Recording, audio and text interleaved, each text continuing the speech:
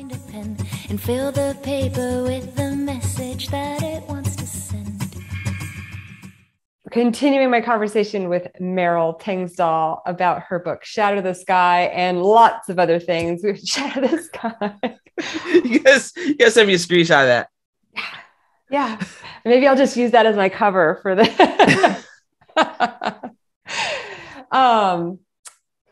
I want to talk about how this book was birthed, down into the weeds on that, because you talked about at the beginning of the conversation about how you had started writing it, then you had one ghost writer that you were working with, and then you moved to another. So yes. To walk me through the gestation of this book for you. How did it start? How much did you write? So it's really started. I did not write anything. Like, it was just a thought, right? So my friend of mine, a mentor, she's written in the book, Dr. Croach, beautiful woman, great. She kept pressing me. She's like, "You need to write a book. You need to write a book." I'm like, yeah. I always say I don't look at myself how other people look at me. Like, I totally downplay myself. Like, I'll say it's a purpose thing. I put a blind spot up. Like, I know my accomplishments, I know what I do, but I put it up as a blind spot to remain humble and to always think that I have more to do. So when someone says, "Hey, write a book," I blow it off. And when Tough as Nails interview process was going on, and there was a potential, and I was listening to the producers and Louise and Phil and what the premise of the show was, then I started thinking, well, if my story goes out there to inspire people, I need to follow this up with a book. This was just this is what I needed to do. If this was, when I had to make the decision, did I really want to put myself out there? Because the world could be incredibly cruel, right? So they can judge and they can do stuff. If I do that, then I need to get the full story out. And so I called up Merryl and I said, "Look, I know you had someone who you thought can help me write the story. I'm interested." And she was all happy. She's like, "Yay. So let me introduce you." So she introduced me to this person, and we began interviewing, just like doing Zoom calls, but we, another platform where it transcribes stuff. And she would ask me a lot of interview questions. So we did that for several months. This probably started somewhere in June, and it lasted up until I got the final call to come out to LA for Tough as Nails for the final. This is June of 2019. This was June of 2020. 2020. Yes. Yeah. Okay. Yeah. Right. Yep. So we interview all the way up to that. And when I find out I made it on the show, I told the ghostwriter, I said, "Hey, when I come back, I'd like to see a draft," because there was a lot of information. I mean, we talked extensively for hours on end. I mean, I remember one time we had probably an 8-hour interview. Whew. Yes. And don't get me wrong, this person asked great questions and we dove into a lot of things. I mean, I had journals, I had stuff. So for me, this was a very, very deep personal process for me, because I exposed a lot of myself in these talks. A lot, just everything. Like, I put everything out there. I was very transparent about the person I am, because I wanted to, because again, this was about showing people where you come from. You don't have to be perfect. You don't have to have all these things handed to you. You can work hard and accomplish stuff. And so I did the show and I came back and we had a discussion, and I said I would, I want to see the draft or what you have or outline, and nothing was produced during that time. So at that point, I knew just my military mind works, right? There's milestones we need to make, And if you're not making those on those milestones as a civilian, I'm like, yeah, I need to find someone who's going to do that. So we separated our ways. This person was pursuing some other things and their life was changing. But, I was like, okay, let's move on. Yeah. And that opened the door for, I was talking to another good friend of mine. And he said, hey, well, my brother writes. And I go, yes. And his brother, Lance Thompson, my friend Tad, he said, well, maybe Lance be available. And I knew Lance. I've known Lance for a couple of years, but I knew he was working some projects. He does a lot of military history writing. He's an actor. He teaches classes. He does a lot of things. So I gave him a call and I was like, hey, Lance, this is what's going on. I have all this information. Would you like to look through it? And he goes, well, I have some time. He's like, when will you need it? And I said, as soon as possible. And he's like, well, let's set up a structure how we're going to do this. So we did. We went into an agreement of what he was going to be a work for hire. He was going to go through some of the transcripts and all that. And he said, well, when do you want this? And I said, can you do it in a month? Or I don't know if I said a month, but we agreed on, he said he could do it in a month. And I was like, yes, let's go. Let's do this. So we did. We worked hard he came out with an outline almost quickly, which is why it's broken up into 4 parts. He came up with those parts and then we started filling in and he started writing the story and we'd go back and forth. We'd edit back and forth. And within a month time, we had a manuscript done. And then what'd you do with that? I started looking around for potential people to publish it. So at that time, I had picked up, I have a speaking agent. So we finished around a month. We started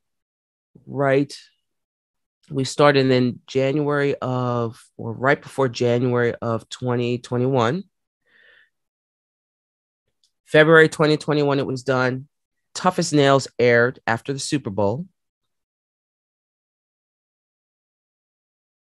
I think in January they announced the cast, and then they did a whole bunch of commercials. So, I mean, my phone blew up the day of the Super Bowl after the halftime show, after The Weeknd appeared, and then they put this commercial on it, and I was talking.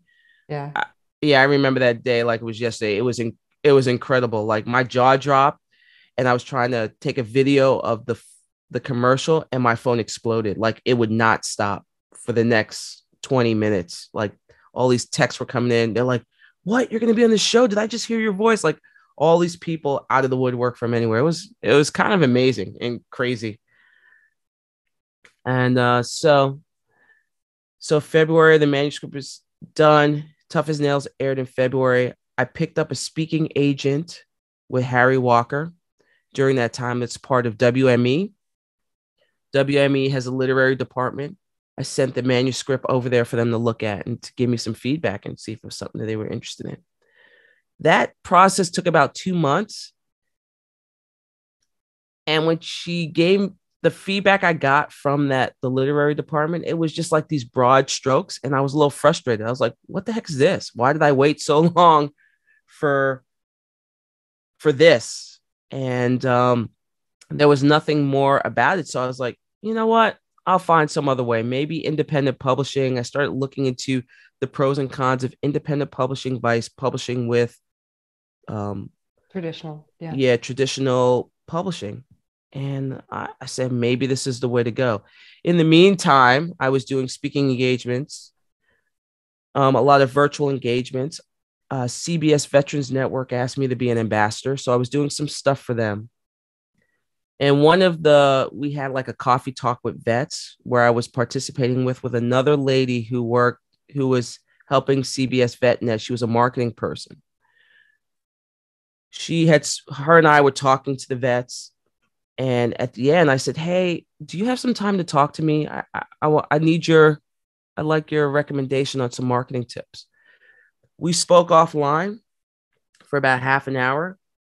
I said, hey, I'm trying to get this book and do this. How should I market? And she said, she was like, well, this is what you could do. She looked at my website and then she gave me some tips. She goes, hey, I'd like for you to talk to my mom who just published a book. And I said, oh, okay. And so I talked to her mom and we talked for a while, had a good relationship. She goes, let me introduce you to the person who helped me publish my book, produce my book. Mm-hmm. And then she connected me to Merryl, who's, in charge of Maverick production company. And Merryl and I spoke. We had a Zoom call. And I said, she told me what she does. And I said, I would love to send you my manuscript. And I remember she said to me, okay, send it to me. This was Friday. She goes, I'll take a look at it. She goes, I treat every draft as she didn't say crappy, but I'll say it for just not cursing, a crappy first draft. And she said, I'll get back to you. And I go, oh, okay, great. So I sent it to her. Because at this point you have a manuscript and you're very close hold and you're scared about who you're going to send it to because you never know what's going to happen. But this was through, some connections that I knew were legit. So that was Friday. She said she'd get back to me on Monday. Saturday morning, I was on the phone talking to a friend of mine. We were going to do some content creation for myself for just speaking engagements and stuff. Cause he has drones. So I've met a lot of people doing all this stuff. So I met him at the gym. He did drone shots and he wanted to do some stuff for me pro bono. So I was like, yes, we're going to meet today. We're going to get a couple of shots. And as we were talking, an email popped in from Merryl. And she goes, okay, this is not a crappy first draft. And she laid out this whole thing about what she thought was, good, great, what needed work. And she said, this is what I can offer you. This is what I could do. She said, we can have this process done in 1 month, October 10th.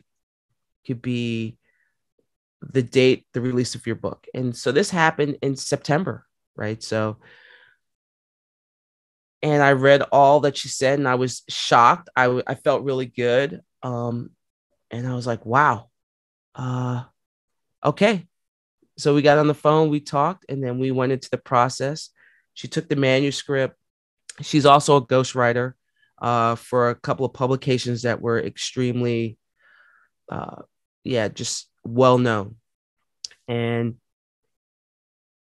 she basically took the manuscript, kept the main structure, the 4 parts, and then started breaking things out and started seeing like the threads that she could weave a little better into the story.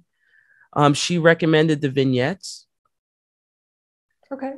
And at first I balked at that, but then as her and I, we go back and forth with each other.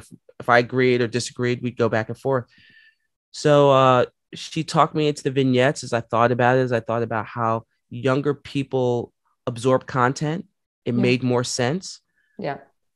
The title of the book, Shatter the Sky, I think I put that in my acknowledgments at the end. My friend Jen, I was like, oh, what should the title be? And my friend Jen she makes fun of me whenever she gets the chance, which is very few and far between. And I tell her a couple of stuff. She goes, oh, that's stupid. Like she basically said, oh, that's dumb. How about Shattering the Sky? And I'm like, and I was quiet. And she goes, you like that, don't you? And I go, I do. I hate you right now. But then it changed to Shatter the Sky because it was based off another story I tell in there about the ing. The ing, word. Yeah. So the ing word. So that made much more sense. So look, this was, this was a, great job done by Lance Thompson to take transcripts of another person that I was talking to. Yeah. And weave this and put this great story and take out the great nuggets. Cause he didn't even, I have to tell you, it was probably over 100 hours of interviewing. And he took about a third of that, maybe a third, maybe a quarter of it, and just made this incredible story. And then Merryl, with her publishing and her, production of books, she was able to weave things together in a more, I don't want to say emotional way, but just to touch people more the way I would want people to respond to it. So the short vignette style, I like it because you could put the book down, but you'll remember the story and you could come back and start another story. And it's not a big deal. Like, all people had all these ideas, and some I took, some I didn't. And, it's just like being a commander, right? People give you input, but at the end of the day, you want this product that represents who you are. And that's how the process went. So within a month, not only did she make those changes, she packaged it. She has a team of people. The cover itself was a portrait of me in the Pentagon. So the artist has allowed, has given me free reign of how I use the picture. And I told him, I asked for permission to put it on the book cover, which he was more than happy to say yes. So that is an oil painting. Yeah, when you told me that, I was like, what? This looks like it's gorgeous. What a wonderful portrait. My God. Yeah, Chris Hopkins, the artist, he's phenomenal. Go to chrishopkins.com, and this is a plug for him. He does a lot of Tuskegee artwork. He's amazing. He's amazing. His oil paintings are great. Yeah. So October 10th was the date. And, Marav took me through that process, how to put it on, how to self-publish on Amazon, what to type up. She came up with the blurbs, the keywords. She taught me all about that process. So, in our discussion, when we talked, I said, I want to know how the sausage is made, because I was frustrated. I was frustrated dealing with, someone in the publication world who came back and gave me this very broad stroke critique about the book and nothing else, even though I asked her to look at it. But I wanted to see what was behind the curtain. And I got educated on how to do that. So it was great that I was fortunate enough to find the right people and to find the right writers. And that's how the book came about. And we published it 2 days ahead of schedule. So, I have been a student of this evolution for the past year, learning from different writers and different models of storytelling and ways to construct a memoir and ways to publish it. And I was completely panicked for you when you reached out to me in September and told me that because when you called, you were like, so the book's coming out in October. And I was thinking, oh, great, October 2022. That's perfect. You have a year to do all of and you were like, no, in a month. And I was like, oh, no, don't do it like that, please. But, after talking to you and understanding sort of this, you are a unique story all around. And in particular, in the way in which this story, or the push that sent you over the edge to actually publish a book. And why I'm saying all of this is because I'm thinking about our other women in aviation and the incredible stories and experiences that are out there. And the women like you, especially our women of color, who are fabulous and fantastic role models and who have had gloriously successful careers. And I can think of a few names right off the top of my head and I guarantee people have told them, you need to write a book, you need to write a book. And whatever is holding them back, they don't want to write. They don't want to put themselves out there. They don't know how, all this stuff. Like, my hope is that we give them tools through this medium to show other people who have done it. Your story, though, is a little unique. And you had this commercial push from doing the show that sent you over the edge to want to explain your story. You had publication timelines that are generally unrealistic in the publishing world. You made them happen. And, the book is wonderful. I think I think it achieves the things that you talk about, like wanting to be digestible for younger people, but also telling enough of the story for the rest of us. And then I will say that some of our, military women were hoping for a little deeper dive, and hopefully we've given them a little bit of that in our conversation today. But this idea that you're gonna get a book done that quickly is very unusual. There are resources that are out there. There are ghostwriters. I have interviewed one of them, and you can find that on the website. And she seems great. And I've considered this idea of actually co-authoring someone else's work. So I'm learning from that relationship and that trust that you need, the way that you talked about being completely open and putting it all out there from everyone, every partnership that I've talked to about, co-authoring or ghostwriting, that's that trust and that willingness to be completely vulnerable and give more material than it will actually be in print is super important. What I want to know from you is, what, if you could go back and do anything differently, what would it be? And what advice do you have for the women who are out there who were like you, are like you, who are role models, who have all this experience to share, but they don't have this push of a television show to get them over the edge? What would you say to them to convince them to tell their stories? Right. So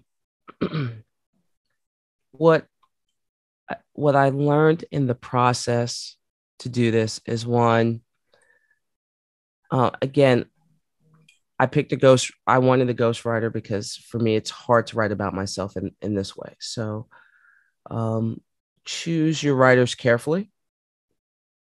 I think I wasted a considerable amount of time with my first ghostwriter. The original plan was to have the book out during the Tough as Nails going. That was the plan. So I knew it was pretty aggressive. And, fell short of that. But I think the product is a lot better. So, I was told by the first ghostwriter, hey, trust the process. And I did, and I got burnt for it. So I learned later that there are people out there that will actually hit timelines, and, interview your writers well if you're going to have someone do that or help you. Lance was, awesome because I knew him. I had known him before. I've known him for, a couple of years. We had spoken. He was at Beale. I took him on a tour of Beale when he was out here. He in turn got me up to Idaho to do a speaking engagement at the University of Idaho at Boise. So I knew him and his wife incredibly well. So he knew me, and I had already told him some stories. So it was a very good fit because we got along really well. I think I still would have gone independent publishing. I think the timeline for traditional publishing is really long. Like it's could be like a 2-year process. And I'm, for good or bad, I'm a little impatient with that. And I felt that if I had gone that way and I had other editors get involved, I think they would have washed down the stories too much. And I don't think it would have been the same realistic kind of funny. Maybe there would have been more emphasis on my relationship with, I don't know which way it would have gone, but I think it would have been more washed out than anything. So that's why I wanted to do it the independent route. And that choices, everyone makes different choices. There's pros and cons. You have someone editing that's a publishing company like a Random House or something, they're going to get it out there. I'm responsible for my own marketing. So that's another thing. But again, I do have that show behind me to help push in those directions. And that's why I thought the independent publishing would go better. But you also have social media, Instagram, Facebook, TikTok. You have all those avenues. And if you have the time and you're willing to pursue those, that might be the marketing platform for you. I have lately hired someone to do PR work for me. I still have Harry Walker that, talks about me and is still working those things. So, and this stuff it's not free for the most part. So you're going to have to pay for it. You're going to have to pay for the ghostwriter. That was a work for hire. You're going to have to pay for the book production. That's a work for hire. But she helps produce and she called it production, but it's production/producing, because she elevates that book to the next level and shows you buzzwords and keywords and stuff. So I'm still learning in this process. And if I went traditional, I probably wouldn't have to. I would just sit back. But again, I have more control over my life and how the book goes. So I could go this week to San Antonio and do a book signing. I have, it's on, after I did Amazon exclusive for a short period of time. Now I branched out and went with Ingram Sparks to do the publishing so I could get it in Barnes and Nobles and all those other things. Good. So I would just have a game plan. Now knowing what I know, I would have had a better game plan and how things would have flown, how things would have flowed. I think, yes, there was an element of luck for me and I met the right people. Doesn't mean that the process was any easier. Emotionally for me, it was daunting. I mean, I had a lot of sleepless nights, and you saw it that last month. You saw a version of the book before it was done, and you had these comments, but I was like, man, we already did another 6 iterations. It was wild. It was, version control was very important. And, I kept reliving some of these stories. And, it was emotionally draining and taxing. And, my moods would swing up and down. Yeah, it was crazy, but it was worth it. Well, there was more to that question that I'm going to come back to, but on the things that you just talked about right now, I want to say a couple of things. First of all, what I am observing and learning from this is that the publishing route that you go, it applies to all books. The decisions that you make about how you're going to write or get assistance in the writing of your work, and then how you choose to publish that book, and then, how you choose to engage with the market with a platform of some sort, are all choices that you're making as an author publishing a book, and will affect sales. It will affect the audience, the scope of the audience that you potentially will reach. And so, you can start with the writing. If you are not somebody who is a strong writer and you are not interested in pursuing that as your next thing in life, or as a hobby, then get some help with it. If you are a writer, you think you're a writer, get critique partners and get some help, and then go to workshops, and then make sure that you get an editor, because every time you decide not to do one of those things, you are going to further limit your audience. And for you, when I talked about you being unique, you had this platform. So you had the cart before the horse. You had a platform first. Therefore, you had a market for your book. Most writers and most of our, peers in the industry who are maybe hitting retirement, have stories and want to put them out there. They may be well known inside the aviation circles, and they may be able to market to this circle. But if you want to get outside of it, you had a platform. You had a way for your story to get out there.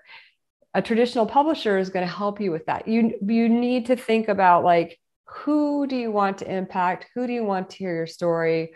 What is important to you? And then make those choices. I just feel like I'm watching just sort of the breadth of the sort of canon of our books and learning from them. And I just want writers or people who are thinking about telling their story to really know that each one of these things is a choice. And depending on the choices that you make and depending on the audience that you want to reach, you know, you can improve your odds by doing different things. I also wanted to say, for people in your shoes where you're doing all this, you're going through this process and learning really fast. There's a great resource called the Women in Publishing Summit. And I think I sent you a couple of their workshops that you did, but they are doing really great stuff. They've got it all out there, Alexa Bigwarf, and very reasonable prices compared to like, you know, going to get a master's degree and all this stuff. And yeah, I mean, once you've got the writing done and you're going to publish, I feel like they've got some really, really great resources. Right. So yeah, she sent me some information. So to learn about the audiobook aspect, right? So, you know, I did some research on that, and, you know, I'll let you know how that comes, out. I mean, you could tell by the mic here that I purchased a mic specifically to do that. I do have a digital recorder because I did music before.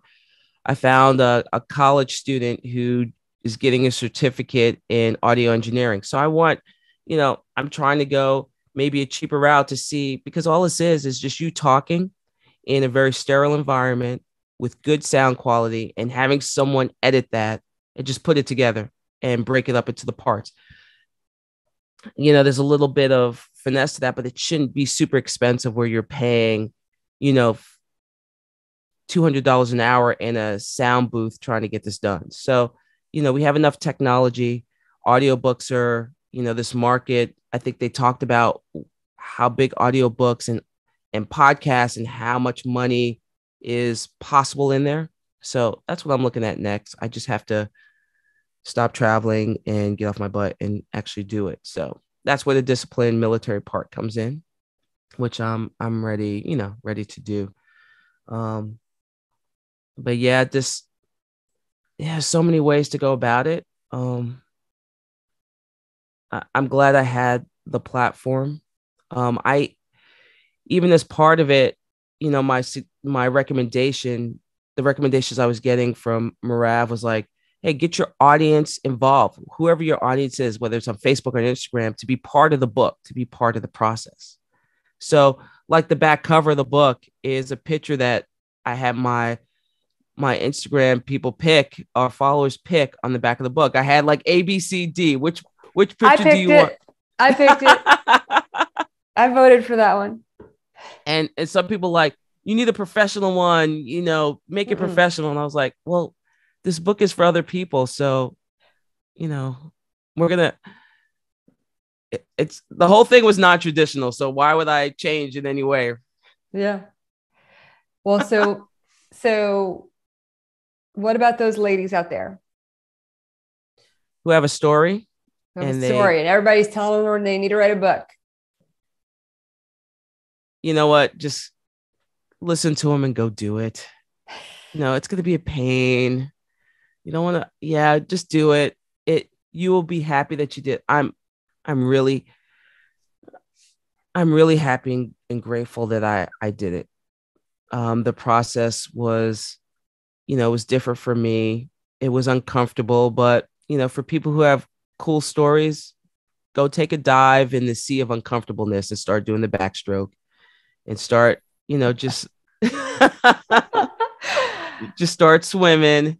It'll be okay. And even if you just find someone to interview you and ask you the deep thought questions about why, you know, figure out, you know, who you want to target, why you want to write it, even though you don't want to write it. But if you did write a book about your story, what do you want the world to know about you? And then have someone interview you. And then you'll find that okay, yeah, maybe they're right. Maybe I should write the story. That's great. I love that. I feel like you mentioned the possibility of other book ideas. Yes. A leadership book. After I've sat here, like, thank you, Merrill, for not writing another leadership book.